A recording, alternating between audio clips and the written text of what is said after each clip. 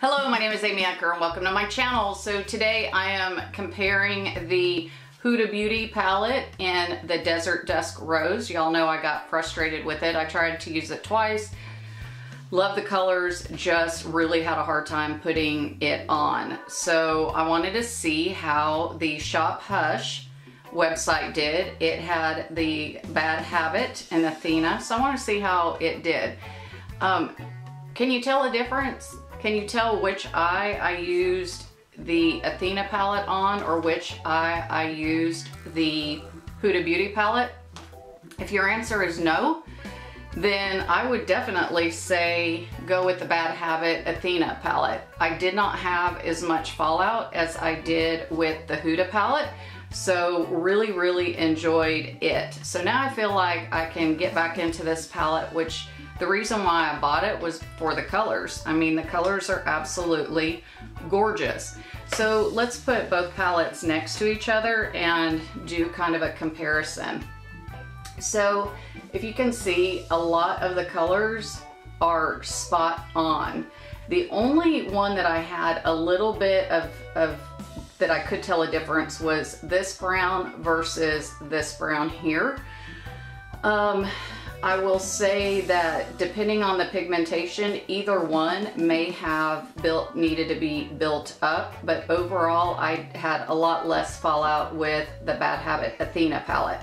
I'm very excited about using the Athena more often because the whole reason why I was crazy about this Desert Dusk palette is look at these colors and the shimmers. I mean, they're absolutely fantastic. And so I did go ahead and do one of the things that I hate to do. And if you've watched my channel, you'll probably get, well, I have several things that drive me insane. But I hate finding these beautiful colors and have to use like a setting spray or something to make them adhere. I want things to perform like they look in the palette. And, you know, this one kind of doesn't exactly do that. So I did, instead of getting frustrated, I went ahead and did kind of a little semi-cut crease, and I went ahead and wet the brush with the Scandinavia and patted it on. I had no problem. So maybe my dislike for the Huda palette was just because I wasn't giving in to actually wetting my brush. And so I think my YouTube viewers that just said, Amy, just wet the brush. Just wet the brush. So I did this time, and I was able to let go of my anger as I was putting this on. So anyways, I really like how this color scheme came out. It's very pretty. I love the oranges and the browns and the golds. I think that just absolutely pops. I did use some Cara eyelashes. I think those are $1. You can get those at Shop Miss A for about $1, but I can't tell a difference between this eye and this eye. So, you know, which palette is which eye is which. So if you want to know which eye did what, if you couldn't guess which eye is Huda and which eye is Bad Habits Athena, then go ahead and stay tuned because you're gonna find out very shortly which eye I used when. So anyways, I hope you really enjoy this video. I hope it saves my ladies lots of money because again, this Hush website or Shop Hush is really putting out some amazing dupes. And I was actually talking to another YouTuber on her channel about dupes. I think she may have picked up this palette. It may have been another one from Shop Hush. I'll go ahead and put her video below so you can see her video on it. But so anyways, we were kind of chatting on her video about dupes, and the bad side to dupes, we both agree, is that, you know, Huda put out an absolutely beautiful palette, and then another company came and took that same work that she and her company worked hard to do and did a duplicate. So, you know, that's the hard part about duplicates, is that it takes some great work and then duplicates it. But here's where I feel better about dupes, and y'all comment below, tell me I'm crazy, disagree with me, or agree with me. It's up to you. Or maybe you're sitting on the fence, you don't know. Here's where I love these dupes, is this palette is very expensive, and I'll have the price up around here somewhere. So when you look at the average person that enjoys playing with makeup, maybe getting into makeup, may have fallen in love with these stunning colors, it's like a jewel box, but they can't afford it. Should they not be able to feel good about themselves? Should they not be able to create eye looks and feel gorgeous because they can't afford this? That's where I feel better about the dupes. I am glad to see that there are companies that can put together something that is very similar to the original at a tenth of the price, maybe a 25% of the price. And then that gives the opportunity for the average everyday person to enjoy playing makeup or playing with makeup and creating looks and enjoying the artistry of it. It gives them an opportunity also. And that's where I really like when duplicates happen, because again, it gives a broader base of people that can be touched with the products and they can play also. I don't think that just because if you can't afford a palette that you just are locked out of a beauty community. I don't believe in that. However, if I was Huda or the creator of a palette this gorgeous and someone came behind me, one of the things that is flattering is when people do copy you. I mean, think about even some of the recent videos on YouTube. It's one creator trying to recreate another YouTuber's look. So you can look at it as a way of flattery, that you created something so amazing that someone else wanted to create it also. So I think the flattery piece of it is really nice. And again, I like the fact that duplicates give everyone an opportunity to feel gorgeous and beautiful and create. So anyways, I will quit rambling on and we'll get started so you can try to figure out, is this the Huda eye or is this the Huda eye? Are they both Huda or are they both Athena?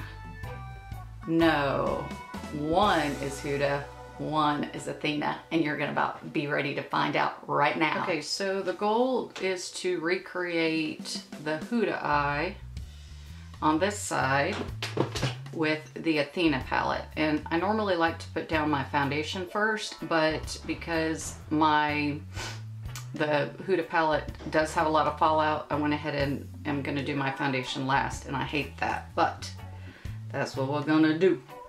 So we're gonna start out with the color Purity from the Athena palette. And that's gonna go all over our eye like a canvas. Once we have our canvas down, we are gonna pick up the color Velour, which is this peachy color here.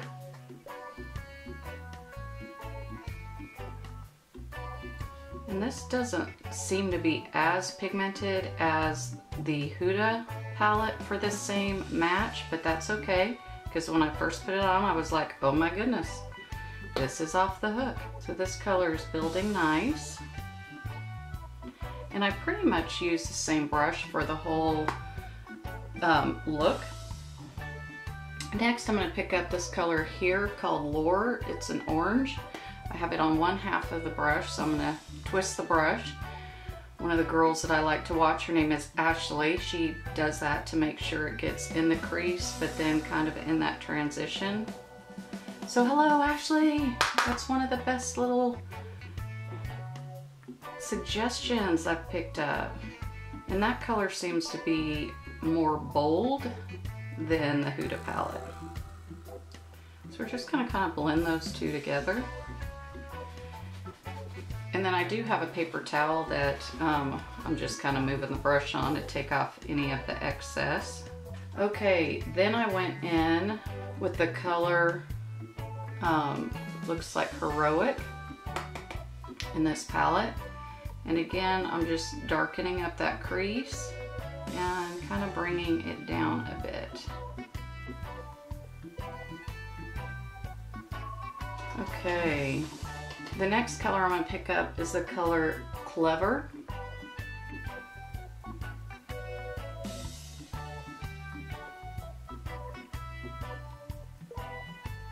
This color doesn't seem to be going on as dark as the Huda, so this one does need to be built up a little bit more. All right, so it's just going easy. Go Athena. Now I'm going to pick up the MAC Soft Ochre.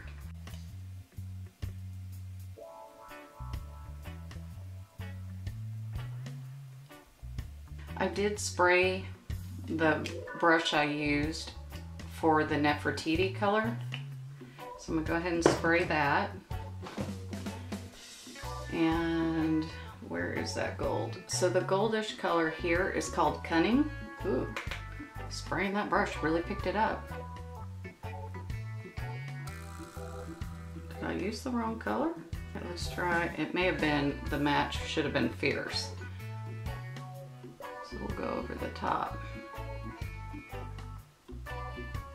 And I do like this one better. It's a brighter, which is fun. And we're here to have some fun, right? Okay, then I'm going to go back in with the color Heroic and just kind of buff that line out. Now I'm going to pick up the Maybelline Metallic eyeliner, liquid eyeliner, and this one is in Galactic Metal. Ooh. The Hubs and I are having a date night tonight. All right, on the inner corner of my waterline, Makeup Geeks eyeliner pencil in the color Nude. Then a little bit on the inner waterline, which it looks like I may have wiped it off. I'm using the Master Precise Ink Metallic. This one is in Solar Gold for just kind of a little bit, maybe a quarter of the eye. On my little smudgy brush, I'm picking back up the color here called Heroic.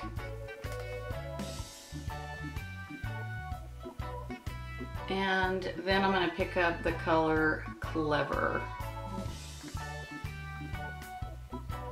with a handy dandy wipe. I'm going to clean up around that wing. It's so weird to do one eye at a time. Not quite used to that yet, but it's fun. It is fun. All right, so I'm using my Tardiest eye mascara, and I got this out of BoxyCharm. Typical Amy. Now I didn't have to wait for it to dry because I didn't have my foundation on. I'm going to take these Cara Wisp Pound, Wisp, I say pound, what is that? Hashtag Wisp. And because these are more flat, I'm gonna cheat and put just a dab of glue there and a dab of glue there. These don't, since these are more flat, I want the glue on this side to stick on the glue on those edges when I sit them down. So that's my little cheat for cheaper lashes, so that you have an opportunity of really having them sit down instead of popping up because they don't have a good arc. Which if your eyes are flatter, then that's fine. Mine just have that Cupid doll kind of arc, which makes it a little bit harder. So the two tacky sides will end up picking up each other, and I'll just have better staying power. So we're gonna let that glue dry. And while we're doing that, I guess I can do the rest of my face and then just kind of talk through the two. I think I like these Cara eyelashes better in the box than I do on my eyes, but you don't know if you don't try, right? Okay, so I did put some Nivea Sensitive Post Shave Balm on my face. That's gonna be my primer. I'm not really too worried about how well my makeup, it's gonna be a short day, so to speak. So I'm not too worried. Now I am gonna pick up the soft ochre paint pot and just kind of put that on my nose since I have issues. My sister-in-law told me to try this, so we're gonna try it. Except I probably should try it on a day that I'm gonna have my foundation on for a long period of time. All right, I'm gonna pick up the CYO Matte Foundation. So as far as the colors go, I really think they do a good dupe, a good match. And once I got the right gold color, this looks really nice too. So I kind of needed to get the right color on the brush. Goodness gracious, people. I'm a hot mess. All right, so I'm using the CYO Matte Foundation number 203. I got this on Walgreens.com. CYO is supposed to be a boots company, or a company. Boots made the CYO. How about that? Phew. Oh no, right over the eyebrow. Which I didn't do my eyebrows yet, so that's, I guess, okay. Holy crap, that looks white on camera. Okay, I will say I feel better now that I at least have foundation on, but man, that does not look good so far. It's gonna look better, I promise. All right, let's keep going. Now we're gonna get into the Makeup Geek palette. This one is the Flawlessly Ever After Porcelain Princess Face Palette, and I love that it's a porcelain princess. I'm gonna go ahead and use the contour color in here. Ooh. The problem with contouring every day with a different type of contour, you forget sometimes how good these can be. Okay.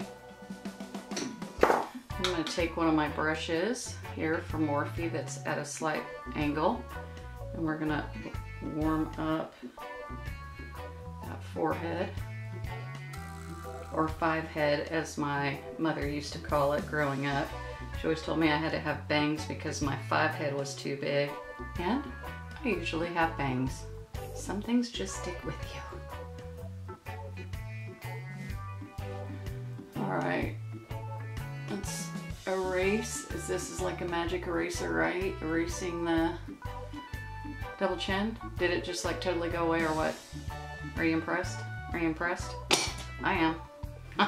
Okay, so my camera cut out while I was in the middle of finishing up my face, and I did finish using the Makeup Geek Porcelain Princess Face Palette, and I used all the colors. So I did use the contour, I used both, I mixed both for the blush, and I used that as the highlighter, kapow. On my lips, I used the Morphe lip pencil in the color Bite Me, and then I did a combination on the lip glosses from Makeup Geek, and this is the foiled lip gloss. This is in color Headliner, and then I did the foiled color in VIP right in the center to give it a little bit of a peachy kind of look. So that's how I finished off my face. I usually have a backup battery, but somehow, because I haven't finished putting together this room, I have no clue where my backup battery went. So I'm sorry about that. So I recharged it while I was fixing my mermaid hair for my date night tonight with my hubs. But anyways, I just want to say thank you for joining the channel and seeing how did the Huda palette stand up to the Athena palette from Bad Habit. And I did buy this on Shop Hush. Shop Hush. I always want to say Shop Miss Say, but that is not where I got this. Shop Hush. So if you like this video, please give it a thumbs up. If you haven't subscribed, please consider subscribing or refer me to a friend. And as always, you have a choice, so you can make it a great one. Until next time.